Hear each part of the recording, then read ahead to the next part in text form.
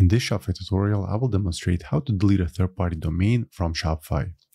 In my case, I have a domain called ecommercetv.ca, which is currently registered with NameSilo, and DNS records are being pointed to Shopify.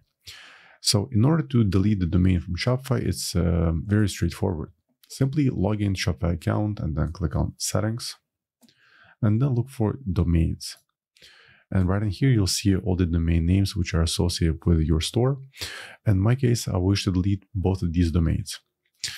But before I can do so, I need to set my Shopify domain as primary domain. And for that, simply let's open my Shopify domain, then change domain type and set it as primary. Let's save the changes and let's go back right now. And then right now we can actually go ahead and delete both of them. Let's open the first one, click delete domain, remove. And let's do the same thing for the www version. Delete domain, remove. And as you can see, they have been removed. And right now, if I go back to my site, if I refresh the page, it probably won't work. Yeah. So that's because we just disconnected the e-commerce TV domain, although my DNS records are still being pointed to Shopify.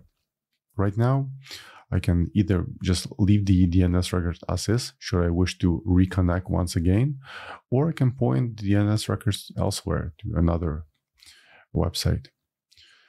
So that's pretty much it. I hope you found this tip useful. And for more Shopify tutorials, please subscribe to my channel. Thanks.